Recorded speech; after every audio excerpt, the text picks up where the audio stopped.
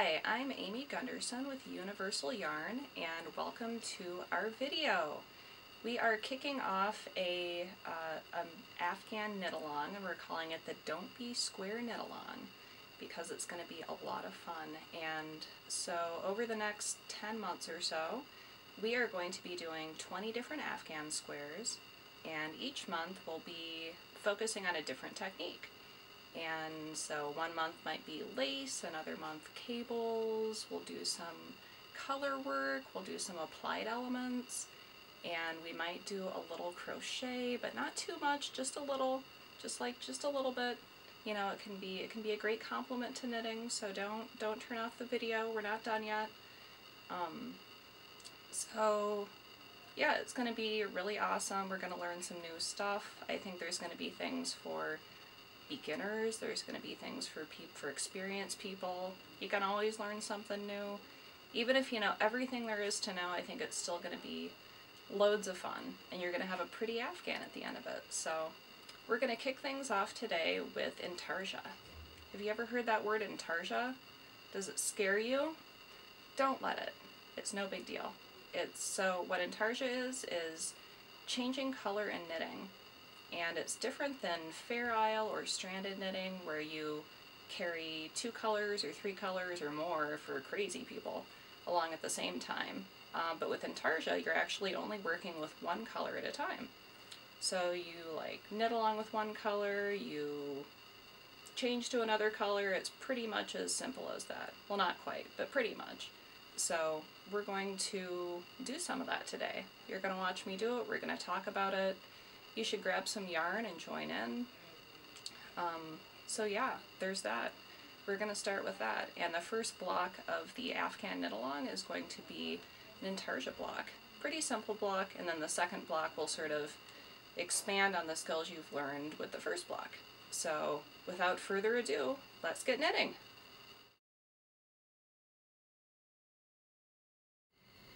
So welcome back. I know you probably didn't go anywhere, but I did. So we're all back now and we're going to do some Intarsia. I started off with just a little garter stitch here. This is how all of the blocks in the Afghan are going to have a little bit of a garter stitch edging on all the sides, so everything lays nice and flat. And be sure to stay tuned. In the next few months we'll be doing a great little video on seaming garter stitch. But for now we're doing Intarsia, so I've just worked halfway across the row in my first color. I'm going to drop that down, pick up the new color, and start knitting with that. Simple as that. You'll see in the back right now they're just kind of hanging out side by side.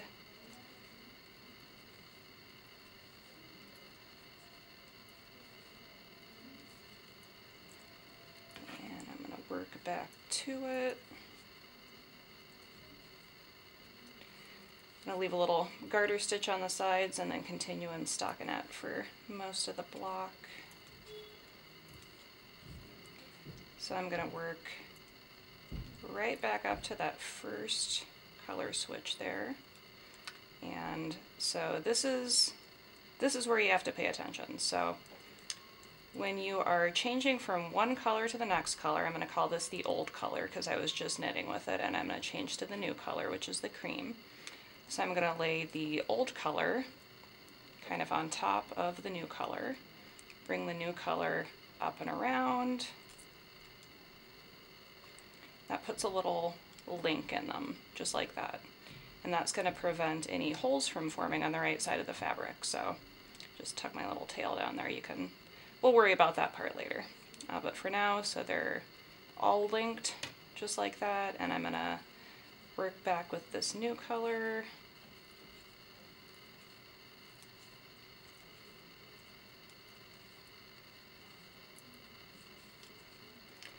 Okay, so here's how we're looking so far. And on the front, you can see there's a tiny little hole there from where we initially brought in the blue, but we can weave that in later, so no big deal. So do a couple more rows here just to get a feel for things. Right now I'm just going to be doing a simple vertical color change. So I'm always going to work back to the exact stitch in the exact color, white on white, blue on blue. So here we're doing the same thing. I'm taking the old color, which is now the cream. Turn this over so you can see it. Old color, which is the cream, new color, which is the blue. Or no, sorry, vice versa. New color, which is the blue, bring it up and around the old color. Bring the old color over, kind of linking that new color just like that. Same deal as before. Start working along with the new color. Tug my tail down there a little bit. Just keep going.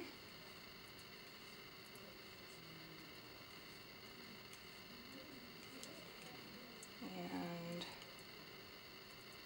here is how we are looking so far. Pretty good.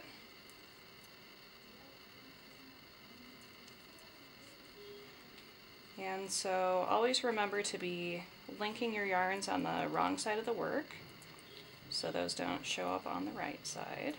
And you know, just be consistent about it. Just be consistent about the way you're twisting the yarns. So you'll have a nice, neat looking back side of your work. Linking the yarns.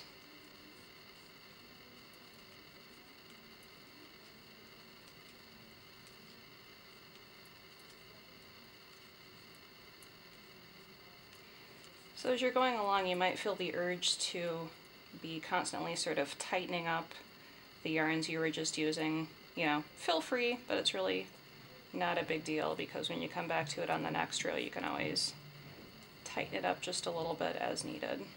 So